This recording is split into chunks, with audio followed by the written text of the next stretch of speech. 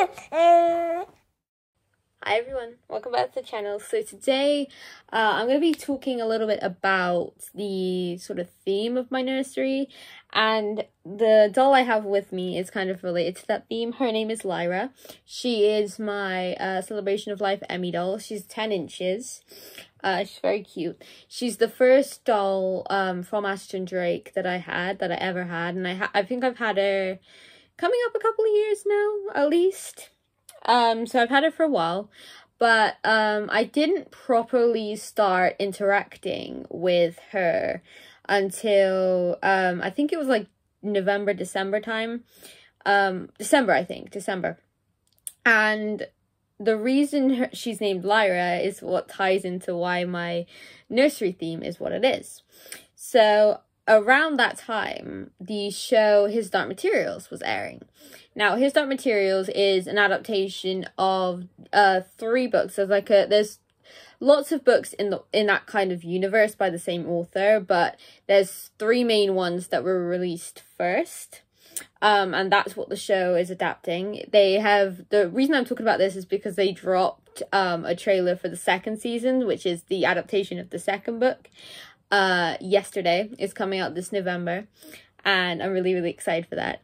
And I have spoken about this before. I have spoken about how her name and stuff ties into His Dark Materials, but I really, really wanted to make my nursery more themed on that, I guess. Like, I've already got a little I've shown you guys in my bedside nursery video. I've already got one, like a little theme going on down there with the books next to it. It's like a golden monkey teddy, which is the demon of the villain, Mrs. Coulter, and there's like a little snow leopard teddy, which is the demon of Lord Azrael, and there's also like a compass, which is an alethiometer, which is something that Lyra uses throughout the stories to tell it tells her things, it gives her hints, and it gives her answers to her questions, and it helps guide her on her journey, essentially.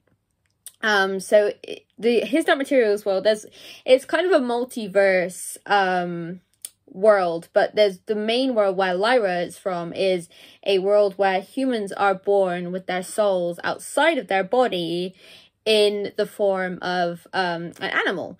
And when you're a child, so when you're born, your demon has the ability to change into whatever animal fits you at that moment. So if you're you know, it depends on like your circumstances, it depends on your mood, it depends on like what situation you're in, people you're around. It could depend on all that kind of stuff when you're a child. And then when you hit puberty age and start to become an adult, is when your demon starts to settle and will no longer be able to change form. They will set on one form that represents who you are or who your like path is as a person, essentially, based on like your personality, your preferences, and like your choices and stuff as well. It basically is a reflection of your soul, essentially. So it's a really, really interesting concept. It's a really, really interesting concept. I hope I haven't bored anyone talking about that and like someone thinks it's completely strange. But it's a really good concept. The books are really good. I actually started reading the books because of the TV show, so I'm probably a little bit biased maybe against the TV show, but I thought the TV show was really good, and I know many book readers who read the books before the TV show was ever a thing who also think the TV show is good. So it is definitely a really good adaptation.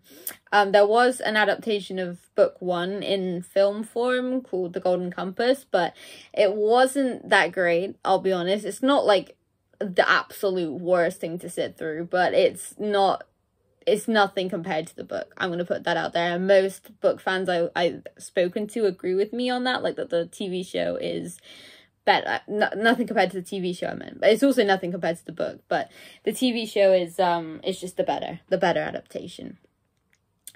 And yeah, the 2nd season dropped yesterday. I'm really excited about the trailer for the 2nd season dropped yesterday. Please excuse me, I've had a little bit, I'm a little bit tired. I've had a bit of insomnia recently. But yeah, the trailer for the 2nd season dropped yesterday, which was really exciting.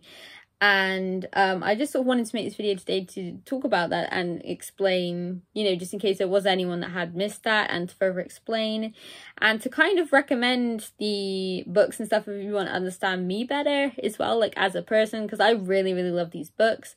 I really love the show as well, so I really recommend the show. Obviously I'm not going to force anyone to, and like I'm not going to be judging you if you don't or anything, but I just thought it might be interesting to some people to hear about like sort of the further explanation of why Lyra is called Lyra, why, you know, why my channel is called Lyra's Nursery, why sort of why I have the theme that I do as well. I've actually got a little demon for Lyra here. This is Pantalaimon. This is not a form that he takes in the book or in the show, but it was something I had and I just thought it was cute. So this is Pantalaimon. This is her Pantalaimon. That's Lyra's demon's name in the show, if that wasn't clear. Sorry, I didn't think I said that. I'm also planning on making my my nursery even more his Dark Materials themed, because I'm planning on getting demons for my other dolls as well, for Romeo, for Shuri, and for Abby. Obviously it'll be in soft toy form as well, but I just thought it would be a cute idea and would really tie into the theme, and I will keep you guys updated on that if I do, and when I do, of course. So that's it for this one. If you too are a fan of his Dark Materials, or you'd be interested in checking it out, or you do decide to check it out because of my explanation of it, let me know. I'd be really interested to hear. And I shall see you all in the next one. Bye.